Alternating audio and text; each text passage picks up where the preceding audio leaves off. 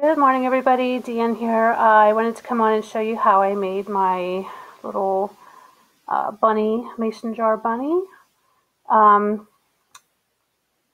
got a little tail, and I use lamb's ear leaves for the ears. So I'm going to show you how I made this. What you need, I used the plastic jar, mason jar from the Dollar Tree. But I mean, you can use a glass one or a can, whatever you have in your, clean one out from the refrigerator. Recycle is good. This is just happens to be what I had on hand. And you'll need a piece of foam for the inside, just a, small piece. I got this from the Dollar Tree. It comes in thin blocks. You will need some twine. I got this from the Dollar Tree. I wrapped the top. You'll need some kind of bow for the ear.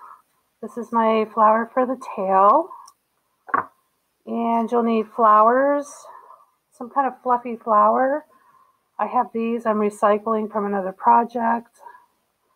This came, I can't remember if this was the Dollar Tree or AC Moore. I just kind of shoved them down inside. So it's really easy to make. So let's get started. First thing you're going to want to do is paint. Oh, and I am blurry. Why am I blurry? Okay. This one is white, and I did this one a cream color. So you're going to paint it. I put 3 coats on, and then I glued in the piece of foam. And the next thing you're going to do is the face. So I already started. What I did was I cut out a heart shape and like a teardrop for the eye and traced them.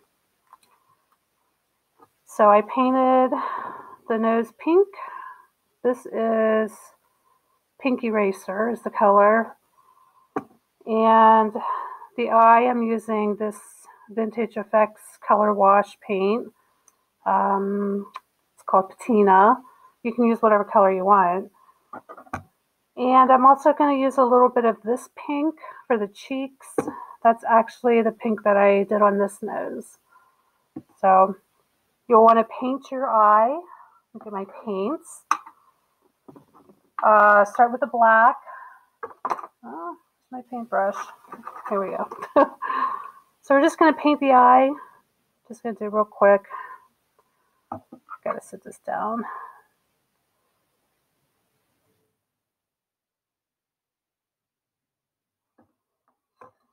Not the best painter in the world. That would be my sister. She's a way better painter. And it's a little off, but that's okay. So you're just going to paint it, just an easy, fill it in. And then put this in water. You're going to want to take whatever color you're using for the eye. Put this here so it doesn't move. Blue would be pretty. Any color, like an amber. And I just take the fattest end of a paintbrush that I have. If you have something, a big round dowel or something, you could use that.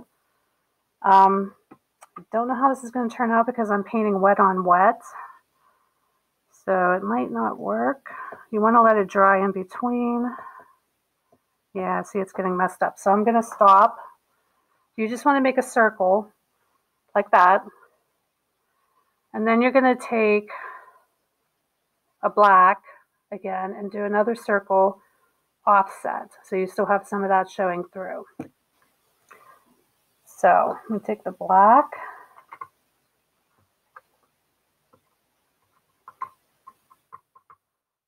Use this for reference. And you're just going to kind of fill it in.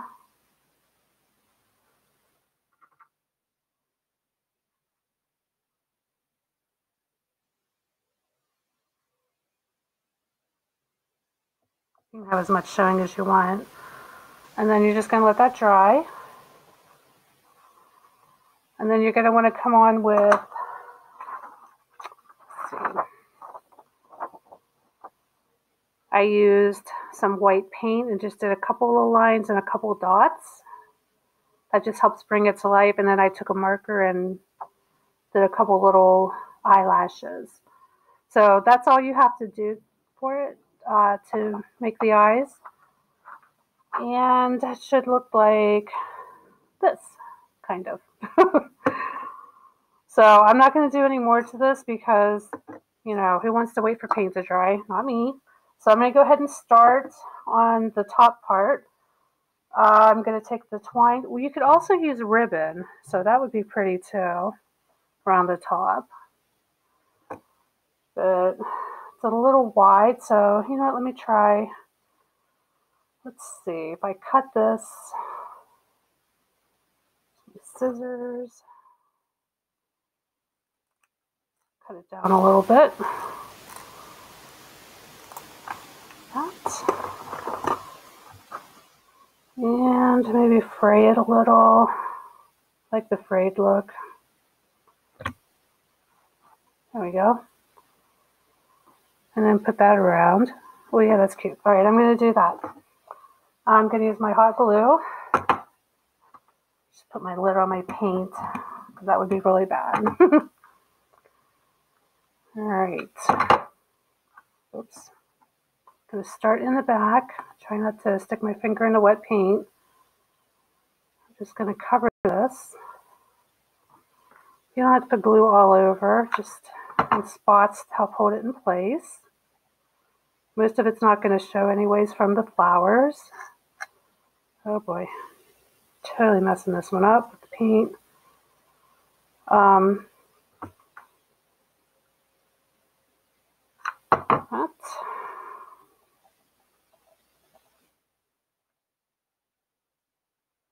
Okay, I'll just cut off the excess.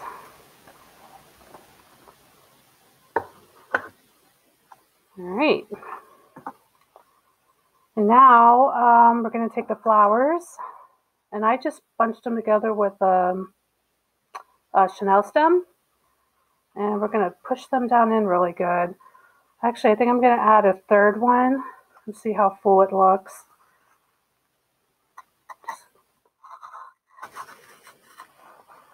Oops. Ugh, like really cram it in there. Let's see. Yeah, it looks pretty good. The other one was a little fuller, so I think I will add one more in.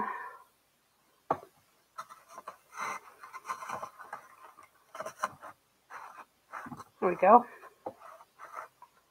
That's pretty cute. And then for the ears, I took the lamb's ear and just glued it onto a wooden skewer. Did two of them. Let's see. Gonna have to cut some of it off. You just kind of got to measure it. It depends on what size your jar is. Oops, just dropped something there. Let's try this. That'll work good. So I'm going to cut the same amount off of this one. Okay. And then I'm going to take this. Just if I can get it in there. Got this a little too thick.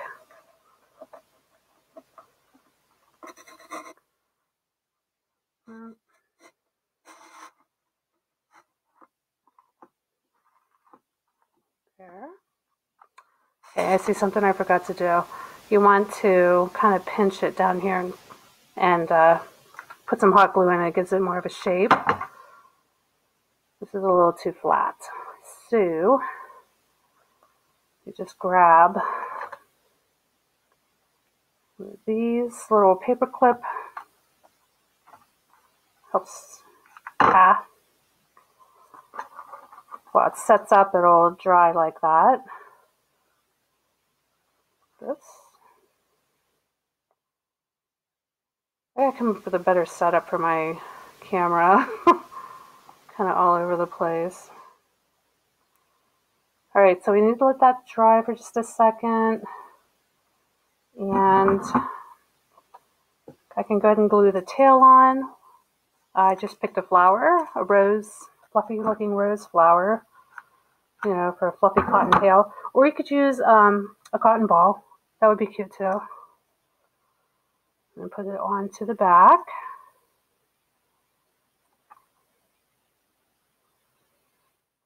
Let that set up for a second.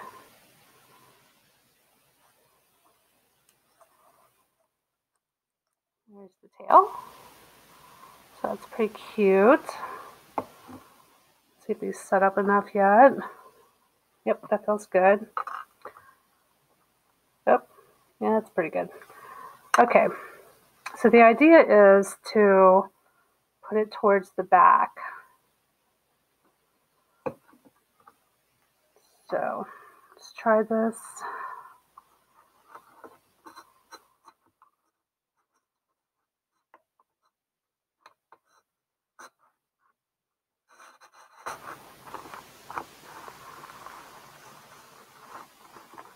One.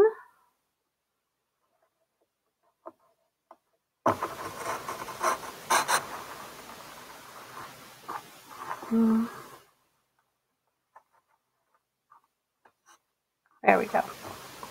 There's our little ears. Oops. I think I need to cut a little more off. It's a very forgiving craft. So I cut another almost inch off. Let's try that again.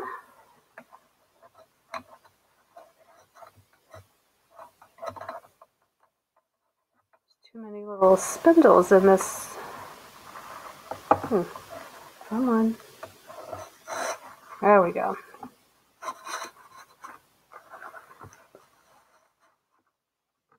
A little better. And my goodness.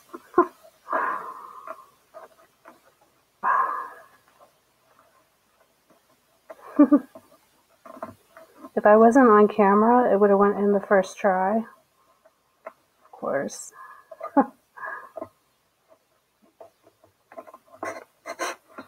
Okay. There we go. That's a little better. Fluff it around. And then we just need to glue our bow on. Just a little glue.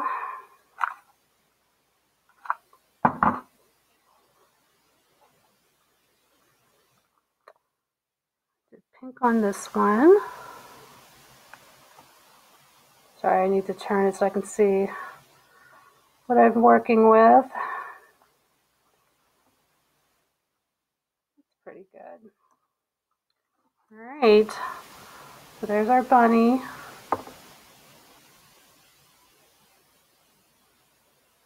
And here's my original one, which is way nicer. And then you just need to like draw on the face.